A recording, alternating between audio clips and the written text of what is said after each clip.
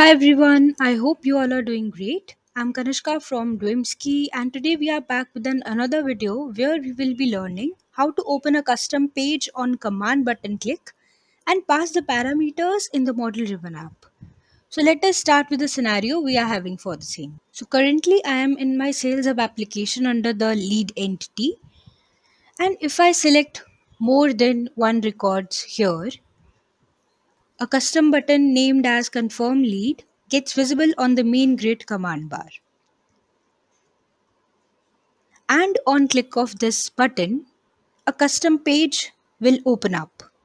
It will include the details about the records that I have selected here. And if I'll click on this button to confirm the lead on the custom page, the leads selected or shown here get confirmed. Now let me show you the criteria how the lead gets confirmed. For example, if I am opening one of these leads records, here I am having a custom field named as confirm lead. So on the click of the button, here the toggle named as confirm lead gets turned on to yes. And to create such kind of a field, you can go to your lead form. You can just create a table column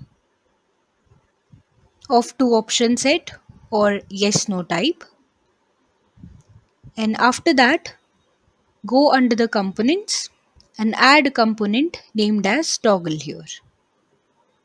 So for this particular requirement, we have main three sub requirements. The first, to create a button on the main grid command bar of the lead entity. Second, to show this button only if more than one records are selected at a time. And third, to pass these selected records data to the custom page and update the information. So let us start on these one by one. So here I am under my solution. Firstly, we will see how to create a custom page. So you can just click on here new, go under app and go under the page. For now I have already created a custom page. So let me show you that. I'll click on edit, edit in a new tab. So this is how my custom page looks like. It's very basic as per the requirement I am having right now. So here the selected lead record is basically a label that I have added. Whatever the records that you will be selecting on the lead view, those will be visible under this gallery. So here I have taken a vertical gallery and here I am having the button. So let me show you all the power effects that I am using here in my custom page. So firstly, we will be starting with the on start of this application, that is on start of this custom page.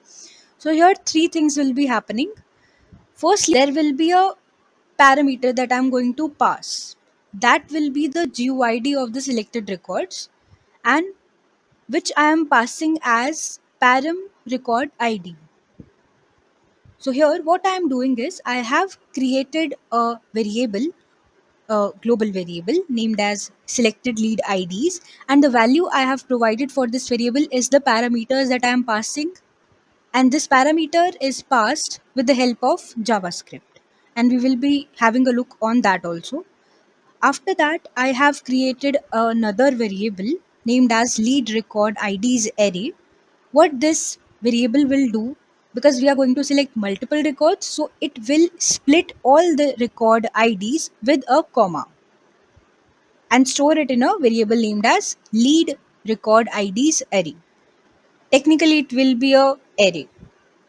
And the third thing we are having here is a variable named as lead records. Here I have provided its value as a filter. So what this filter does is it filters all the lead records. Then we are having the condition. Here the lead is basically the lead ID, the GUID of the lead records. So I am filtering the lead records whose ID is present in this lead record IDs array.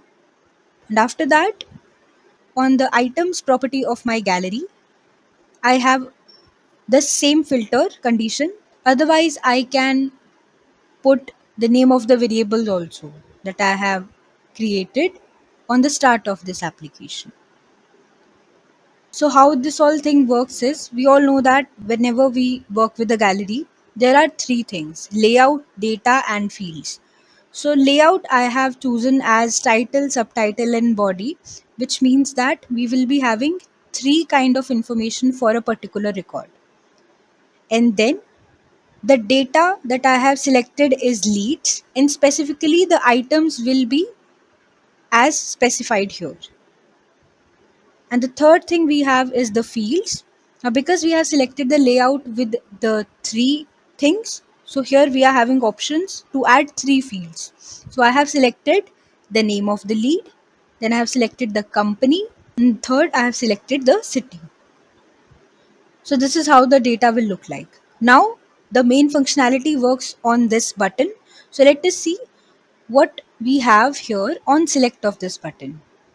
What this power effects will do for all the lead records. Now what lead records here is, it is a variable that we have just created in the starting, which filters the lead records.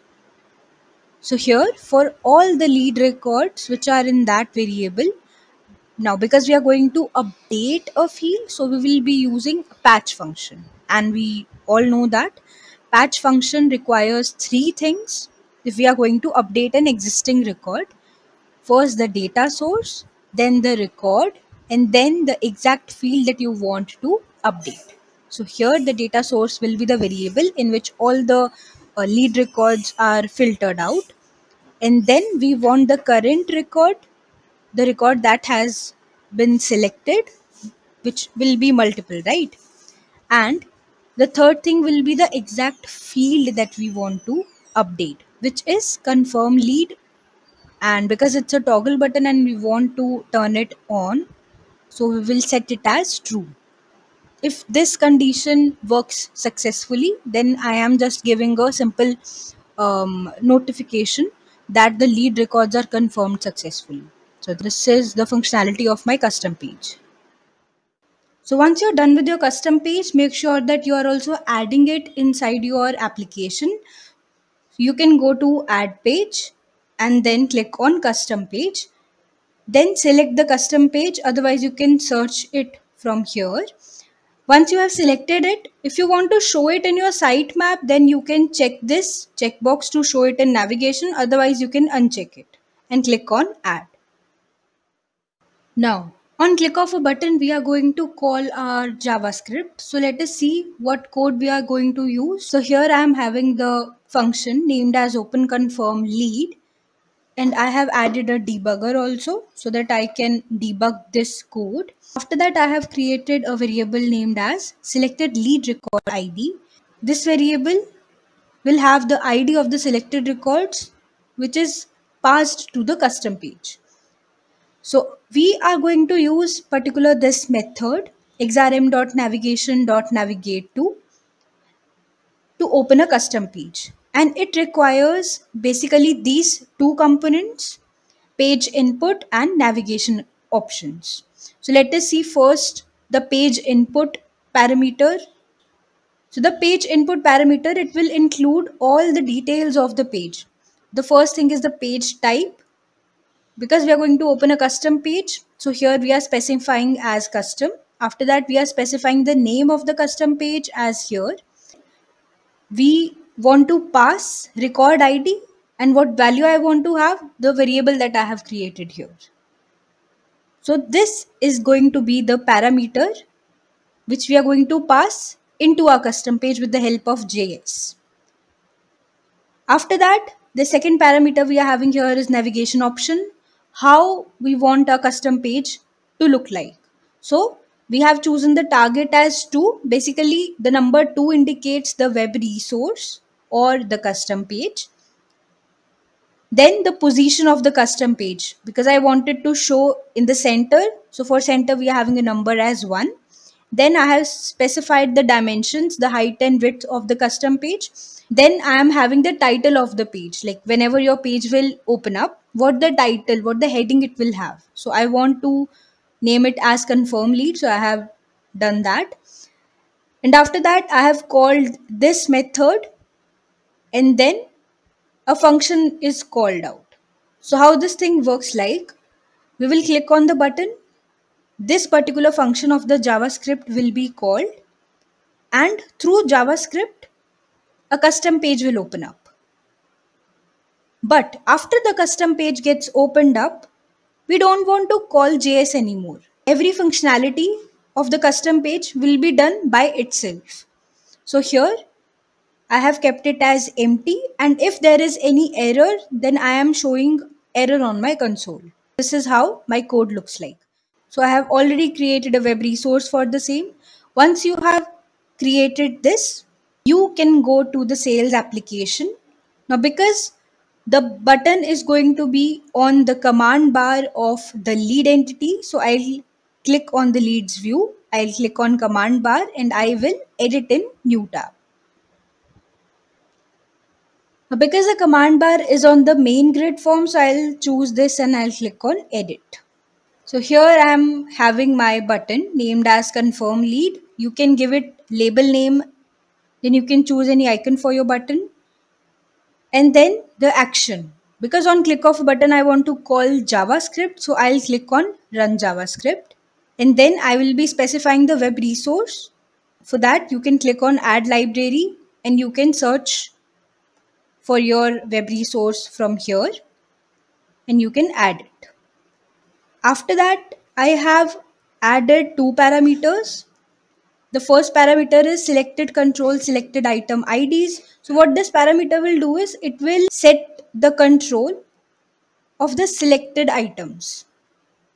And the second we are having here is primary control. This primary control parameter is optional. And then I want to show my button on a condition. So I have selected the visibility of the button from show to show on condition from formula. And now let us see what formula we are having. So here on the visible property of this button, if the selected items, the number of selected items are greater than 1, only then show the button, otherwise keep it hidden. After that you can save and publish your command bar, and don't forget to save and publish your application as well. Now let us see how it will work like. So I have randomly selected multiple records here. So number of records I have selected here is 5. Now you can see as I have selected multiple records that is greater than 1, a custom button named as confirm lead is visible on the main grid command bar. I'll click on this and a custom page will open up. And we have specified the title as confirm lead and the dimensions as well. Now because we have selected 5 records, so it is showing each record with its company name and its city. Now once I click on confirm lead, the confirm lead field, the toggle button, will get turned on to yes, and we are having the notification. Now let us see the status of the confirm lead button. I'll click on edit columns and I will add the confirm lead. So there should be 5 records and their confirm lead status is set to yes. So this is how you can open a custom page on click of a command bar button and pass the parameters to the model driven app. I hope this video is helpful for you all. If you like this video, don't forget to follow us. Thank you and have a great day.